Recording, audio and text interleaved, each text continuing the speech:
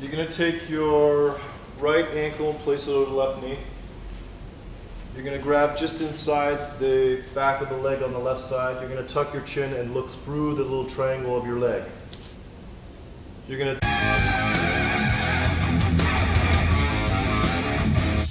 Everybody on your backs. We're into the stretch. We're going to stretch out the glute max and deep fibers first. Both legs bent. You're going to take your right ankle and place it over the left knee. You're going to grab just inside the back of the leg on the left side. You're going to tuck your chin and look through the little triangle of your leg. You're going to dorsiflex your foot that's on the knee. You're going to push your sacrum into the floor and push your knee away from the head. Exactly. Exactly. And Laura, I want you to work on this chart. Look through the legs. That's going to get you to stretch. You're going to feel this eventually after you do this. You'll feel the stretch happening and feel you get more space in the surface line. And Mike, you got to get your head down. Exactly. Tuck your chin and through again. Yeah. And if it's too tight for you to do that, I use a wall sometimes. It's just easier to get in place. You don't have to worry about that, but you can still work on the tuck of the chin. Looking through. That's it, Greg. Look through. That's it. That's it. Tuck the chin. Very good. Push the sacrum into the floor. Push the knee away from the head. That's it, Lush. And slow release. Always slow, soft release, so there's no recoil effect. Other side.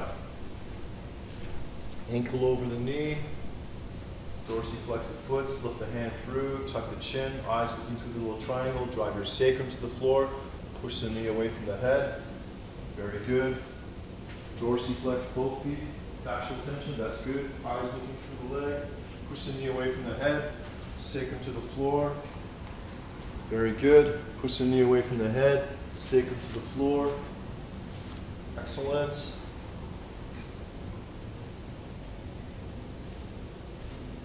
Very good. Everybody's going to turn onto your side gently when you come out of the stretch, both legs bent. And we're going to do a global postural stretch, both legs bent. Facing on your left side, both legs at a right angle. You're going to take your bottom arm and grab the knees. The head is going to be on the floor, but the chin is tucked looking to the knees, like so. Grab the top part of your leg here. Exactly, both legs stacked.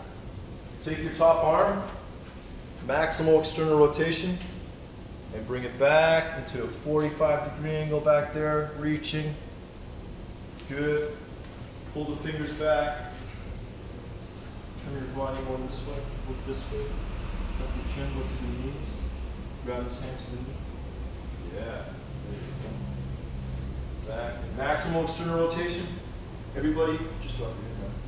Breathe into the rib cage, and then exhale and reach a little more.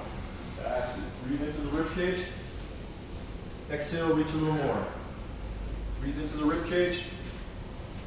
Exhale, reach a little more. One more time. Maximal external rotation. Breathe into the rib cage, reach a little more. And soft release. And other side. Great job. How'd that feel? Really good. Nice stretch, eh? Other side. Both legs bent. Bottom arm grabs the top of the knees. Your head's on the floor. Your eyes are looking to the knees to create that little tuck of the chin. Dura stretch. Bring the hand up, maximal external rotation, bring it back into a 45-degree angle, pull the fingers back in the ELDOA hand position, myofascial tension, very good, reaching. Now increase the volume of the breath into the rib cage. As you exhale, you reach more. Maintain there as you hold there on the breath in. Exhale, reach a little more. Good. Inhale, and exhale a little more, and reach. Good, very good. Inhale. Exhale. Good. Eyes looking down to the knees. Very good. Two more. Very good.